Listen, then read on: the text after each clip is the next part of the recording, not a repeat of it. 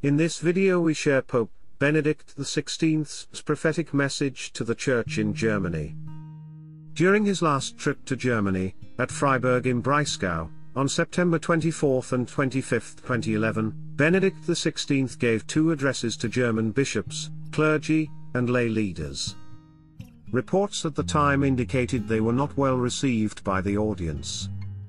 From the vantage of the present crisis, however, they appear prescient. Here follow extended excerpts from the two discourses. We live at a time that is broadly characterized by a subliminal relativism that penetrates every area of life. Sometimes this relativism becomes aggressive, when it opposes those who say that they know where the truth or meaning of life is to be found. And we observe that this relativism exerts more and more influence on human relationships and on society. This is reflected, among other things, in the inconstancy and fragmentation of many people's lives and in an exaggerated individualism. Many no longer seem capable of any form of self-denial or of making a sacrifice for others. Even the altruistic commitment to the common good, in the social and cultural sphere or on behalf of the needy, is in decline. Others are now quite incapable of committing themselves unreservedly to a single partner. People can hardly find the courage now to promise to be faithful for a whole lifetime, the courage to make a decision and say, "Now I belong entirely to you," or to take a firm stand for fidelity and truthfulness and sincerely to seek a solution to their problems. The Church in Germany is superbly organized. But behind the structures, is there also a corresponding spiritual strength, the strength of faith in the living God? We must honestly admit that we have more than enough by way of structure but not enough by way of spirit. I would add, the real crisis facing the Church in the Western world is a crisis of faith. If we do not find a way of genuinely renewing our faith, all structural reform will remain ineffective.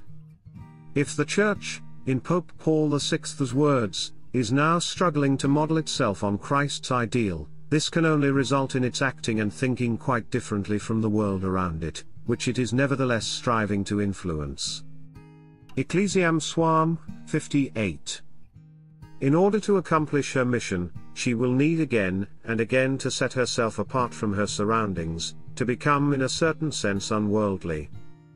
In the concrete history of the Church, however, a contrary tendency is also manifested, namely that the Church becomes self-satisfied, settles down in this world, becomes self-sufficient and adapts herself to the standards of the world. Not infrequently, she gives greater weight to organization and institutionalization than to her vocation to openness towards God, her vocation to opening up the world towards the other. In order to accomplish her true task adequately, the Church must constantly renew the effort to detach herself from her tendency towards worldliness and once again to become open towards God. In this she follows the words of Jesus, "They are not of the world, even as I am not of the world," and in precisely this way Jesus gives himself to the world. One could almost say that history comes to the aid of the Church here through the various periods of secularization, which have contributed significantly to her purification and inner reform. Secularizing trends, whether by expropriation of church goods, or elimination of privileges or the like, have always meant a profound liberation of the Church from forms of worldliness, for in the process she, as it were, sets aside her worldly wealth and once again completely embraces her worldly poverty. History has shown that, when the Church becomes less worldly, her missionary witness shines more brightly. Once liberated from material and political burdens and privileges, the Church can reach out more effectively and in a truly Christian way to the whole world. She can be truly open to the world. She can live more freely her vocation to the ministry of divine worship and service of neighbor. It is not a question here of finding a new strategy to relaunch the Church. Rather, it is a question of setting aside mere strategy and seeking total transparency, not bracketing or ignoring anything from the truth of our present situation, but living the faith fully here and now in the utterly sober light of day, appropriating it completely, and stripping away from it anything that only seems to belong to faith, but in truth is mere convention or habit. To put it another way, for people of every era, and not just our own, the Christian faith is a scandal.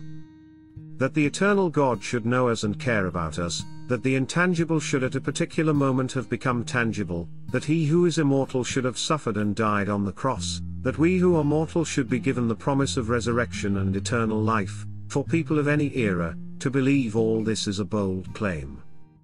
This scandal, which cannot be eliminated unless one were to eliminate Christianity itself, has unfortunately been overshadowed in recent times by other painful scandals on the part of the preachers of the faith. A dangerous situation arises when these scandals take the place of the primary scandalone of the cross, and in so doing they put it beyond reach, concealing the true demands of the Christian gospel behind the unworthiness of those who proclaim it. Thank you for supporting my channel. May God bless you and keep you. Our Lady, Queen of Peace, pray for us.